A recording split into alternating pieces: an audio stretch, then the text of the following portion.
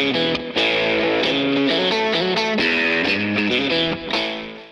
friends, this is Aishwarya from freshersworld.com. Welcome to our YouTube channel on jobs and careers. The topic that we are going to look today is clocks part 2. So in the first part of clocks, we dealt with the basic concepts of clocks and a simple problem following to it. Today we'll be solving few more questions on the topic clocks. Let's get started. So the first question is, at what time between 3 o'clock and 4 o'clock will the hands of the clock coincide? So they are asking, coincide is nothing but when they will meet. That's what they are asking here. So one basic thing that you should remember here is, always remember this, minute hand gains 55 minutes on hour hand every hour.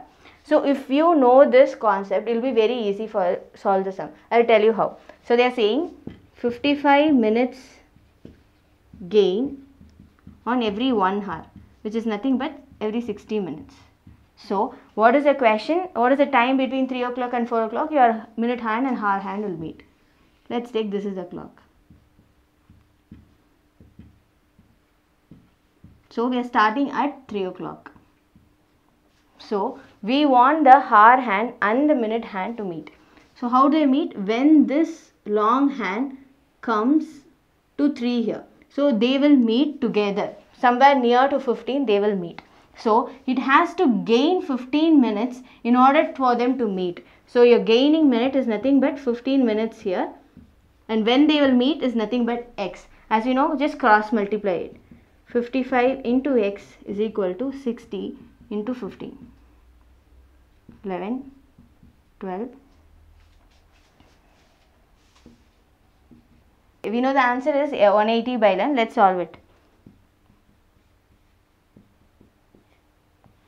66 is 4. Which is nothing but 16 by 4 by 11 minutes. So at 16 by 4 by 11 minutes, you can see between 3 o'clock and 4 o'clock, your minute hand and the hour hand will coincide. So how to solve the sum? So first we know that 55 minutes gain for every 60 minutes. Then how much minutes we have to gain here for them to meet? 15 minutes they will meet from 3 to 4. So 15 minutes you will take it here. You have to find the unknown variable here. Once you find the unknown variable, if you find in the solution in case of a fraction, you can fill it as 16 4 by 11. If they have asked in a decimal point, you can just solve it further here and write whatever there in the quotient. So this is how you solve the sum. Let's solve another sum to understand this concept better. So the next question that they have given is, at what time between 5 and 6 o'clock will the hands of the clock be at right angle? So what are the other ways they can ask? They can ask when they are in perpendicular or when they are in 90 degrees. These are the various ways in asking this similar question. So let's take this.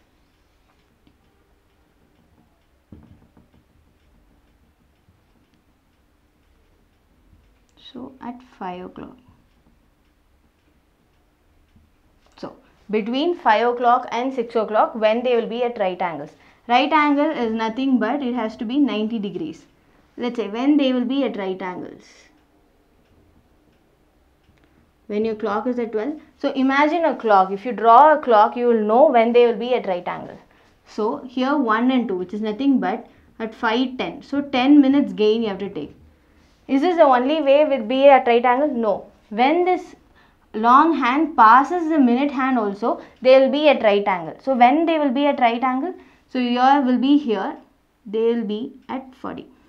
So 8 also. So first is 10 minutes. Next we have is, it's already in 25 minutes, which is nothing but at 5 o'clock it is, plus your 15 minutes. 40 minutes. So 10 minutes of gain and 40 minutes of gain. So let's solve in both the cases.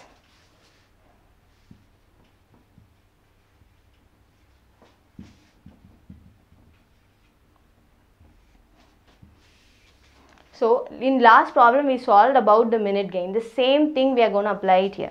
So which is nothing but the minutes is equal to 60 by 55 in your minute gain. So before the hour and minute hand meet is nothing but 10 minutes gain. So here 10 minutes of gain you are taking. This is equal to 120 by 11 minutes.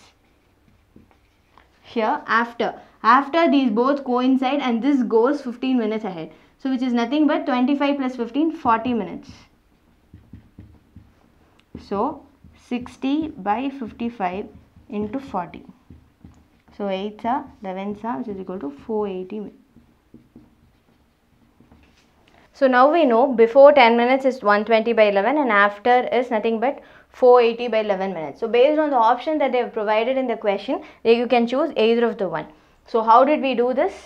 We took the clock. We know it starts from 5 o'clock and ends at 6 o'clock. For the first time for them to be at 90 degrees, your middle hand has to move for 10 minutes, which is nothing but 10 minutes of gain it has to get a right angle. Similarly, after crossing each other, it has to go here. So it has to meet at 8, which is nothing but already it has been in 20, it has to cross this 25 minutes plus another 15 minutes. So 25 by 15, we take it as 40 minutes here. There is another way of solving this problem if you remember a small formula. Let's solve that. So the formula is nothing but A is equal to 30h minus 5.5 m. So A is nothing but angle here. So what is angle they are asking for? Right angle, which is nothing but 90 degree. So 90. 30h, when is the hour starting at? It starts at 5 o'clock. So 30 into 5 minus minutes is the one that we need to find when they meet. So leave that. So moving it here, 150 minus 90 is equal to 60 equal to 5.5 m. So m is equal to 600 by 55. So 11, 120. So we can easily see that if you substitute the values here, you can easily find that 120 by 11. So if you are a person who doesn't want to remember the gain and gain before and after and all, just remember this formula. A is equal to 30h minus 5.5 m. So A is nothing but the angle that they have asked, and h is nothing but your starting time, that is 5, and 5.5 minutes. M is nothing but as the time that which they are at right angles. So you will substitute what are the values we know and we directly get the answer here. Let's solve another sum. So the next question that they have asked is, at what time between 7 and 8 o'clock will the hands of the clock be in straight line but not together? So similarly, what does straight line mean? Straight line means it's 180 degree. These are the various ways in which they will ask it. They will either tell straight line, they are opposite each other. These are various ways they will ask it. So they will start at 7 o'clock. So 12, 3, 6, 9. So what are they asking? So we are going to solve it in both the ways, using the formula and without using the formula. So to be in straight line, so this has to be near 1.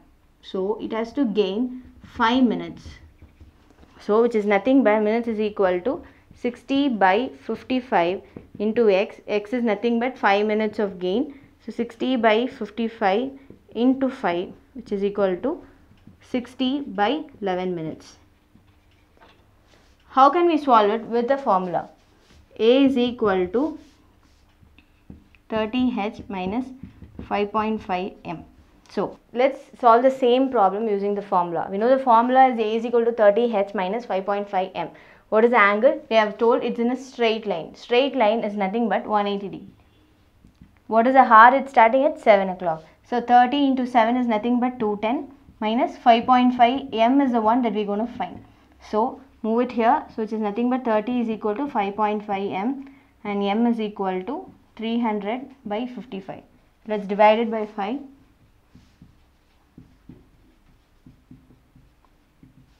So in this case, you can see in both the cases we are going to get the same answer. It all depends on what method you want to follow and whichever is easy for you. So whichever is easy for you, you can use that method and solve it in a very easy way. Today in clocks, we solve various problems on given the angle between the clocks, whether it's in straight line or right angle or perpendicular, whatever. So based on two techniques we found, one on the gain technique and as well as on the formula technique. So either of the techniques can be used based on your convenience. In future videos, we'll be dealing with some tougher problems in clock. So if you are a person who is looking for a job, kindly register in our freshersworld.com, like our video and subscribe to our channel. Thank you.